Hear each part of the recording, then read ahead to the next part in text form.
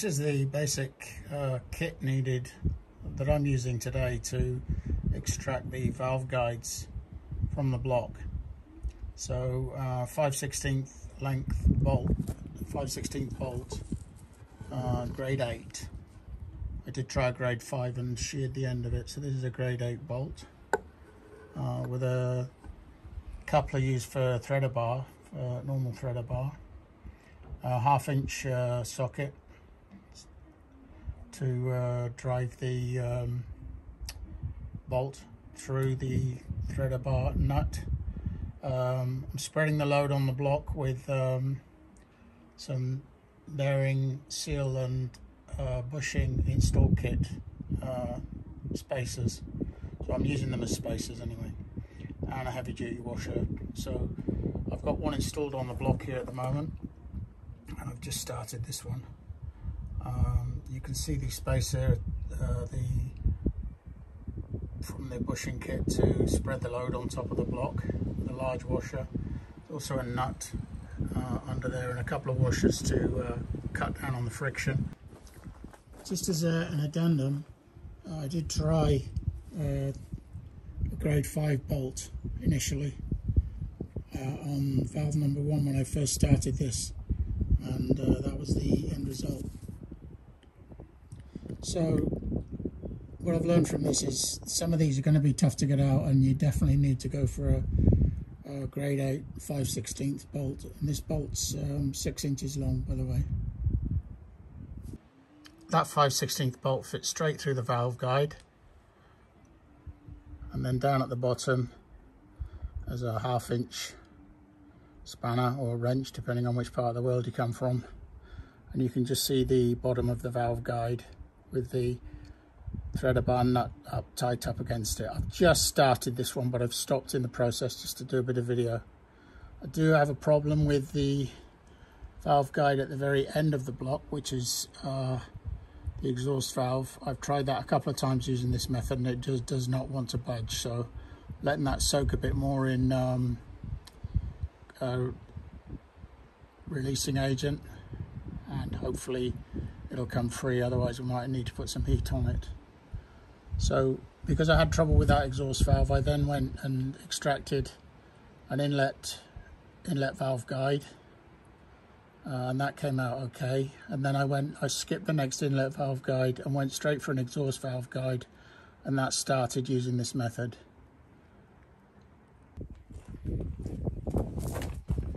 So now it's a matter of cranking up on the ratchet, holding the spanner underneath in place, and pulling up on the valve guide. You could have a couple of runs at this because the thread will bottom out on the 5/16 nut bolt.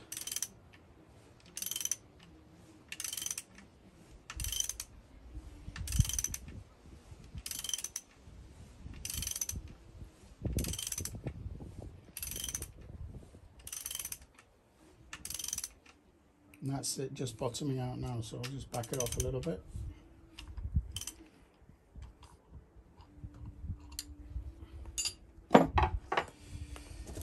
Back the nut off at the bottom.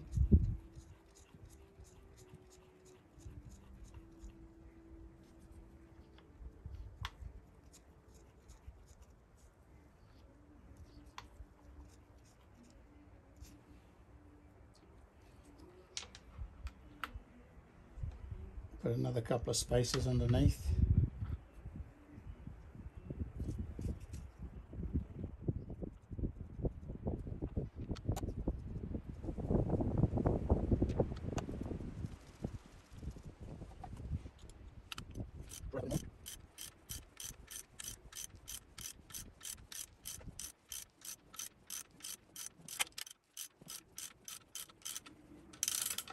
That's it, just bottoming out now, so I'll back it off again.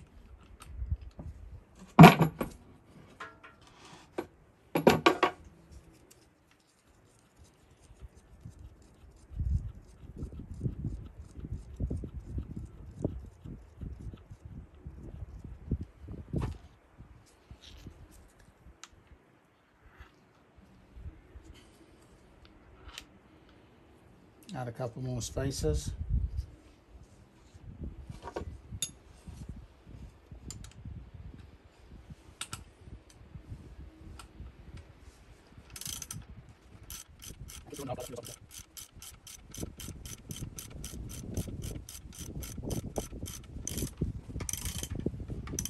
That's it, just bottomed out again.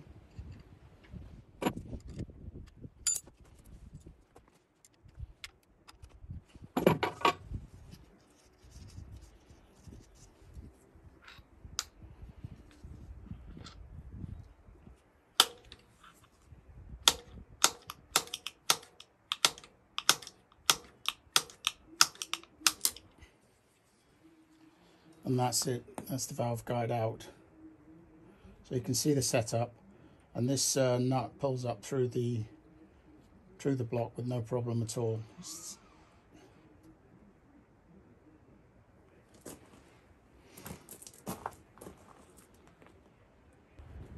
So I backed this one off a bit and I had another go at it, put some more lubricant on the washers, and it cracked, and now it's coming out, it's easing out now.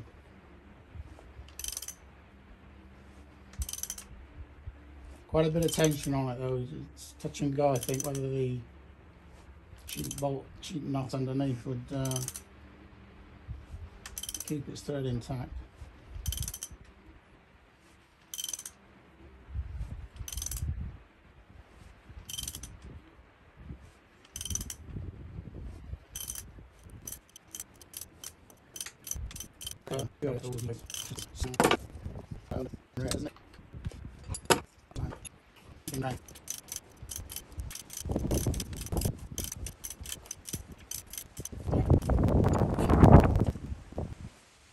A couple more spacers underneath.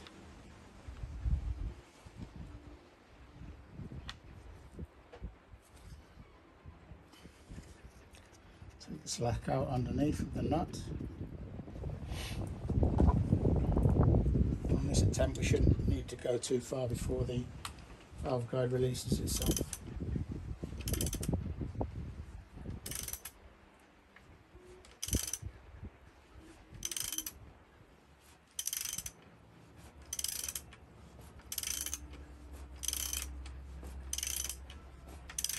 Feel it getting easier now.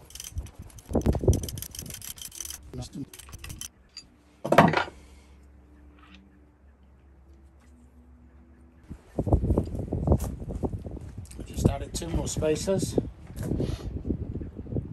I think we're almost there.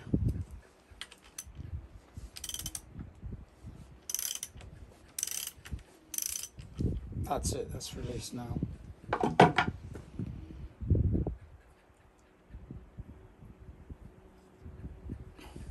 That's the next one out.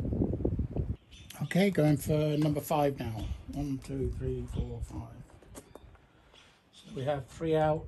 We have number 1 is stuck at the moment, that's still soaking in releasing agent. And we'll see how this one goes.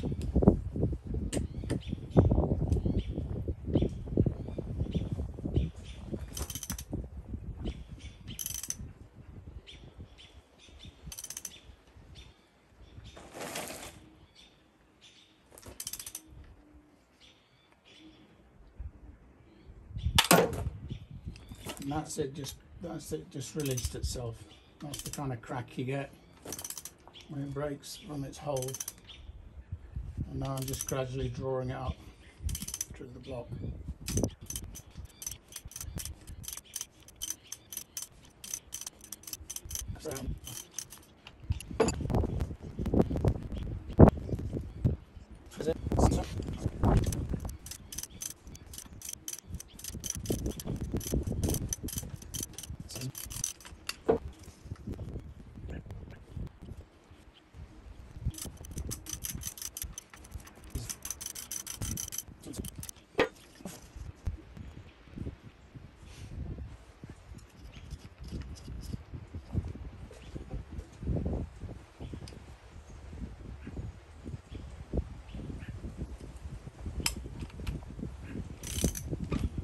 That's it, free.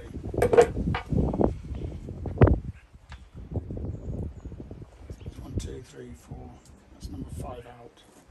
You can see the corrosion around the top of the valve guide. It's quite a lot of it actually. Not just surface, it's pitted quite a bit.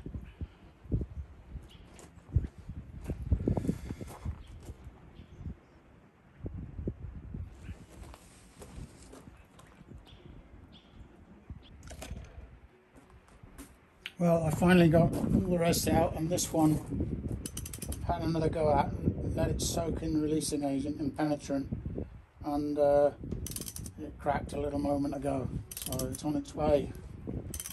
So that'll be all the valves, late valve guides extracted. This one has been tensioned up about 3 times in total.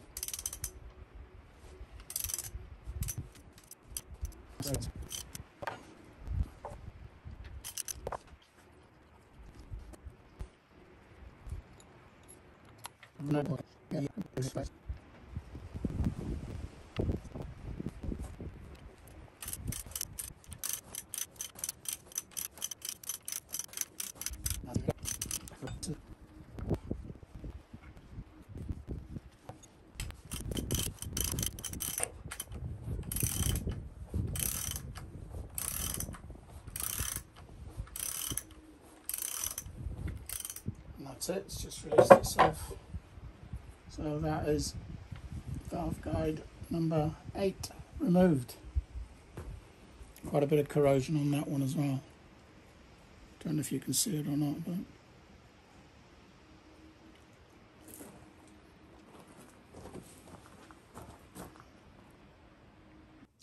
these are the valve guides that were extracted, and they're extremely worn, and also this one in particular is showing a lot of corrosion, and it's even split near the top there. I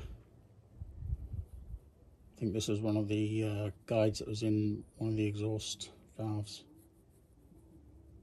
and they're extremely worn. So here's a typical valve. This was number 7, and I don't know if I can demonstrate it to you, but you can hear the play if I wriggle it.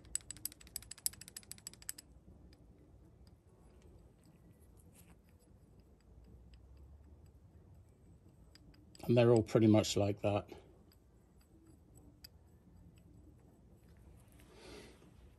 So all 8 were replaced.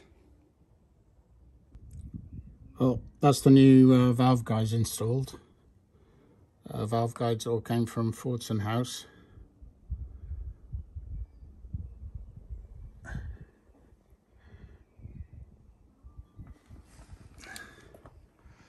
I got the valve guide installation tool from cylinderheadsupply.com. Tool is HD312A, and then use the 3-pound hammer to tap them in.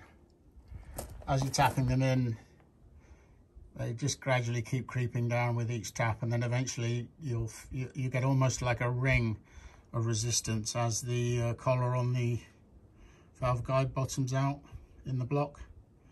And it's pretty obvious as well. There's no doubt that you've seated the valve correctly and it's fully down. To drive the new valve guides in, I used a handheld valve driver, which you can see in the video now.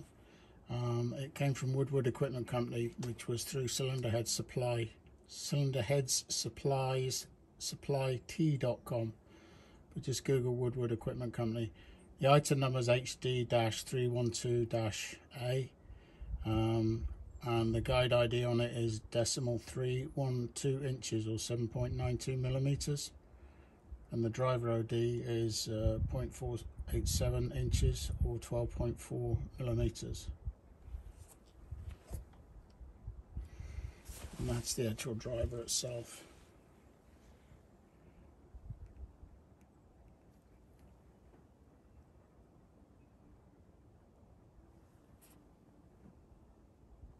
To remount the new valve guides, I'm using a K-line decimal 313 inch valve guide reamer. Part number for K-line is KL1176. So that's the website address there that you can see in the image. The reason you've got to use a reamer afterwards is because once the valve guides have been hammered into position, they distort slightly, they compress a little bit, and you need to ream out the guide so that the valves themselves will move freely within them. So 3.313 inch valve guide reamer. Just want to add that this is a spiral valve guide reamer, and it is specifically for cast iron valve guides, so it should be used dry without any cutting oil or anything like that.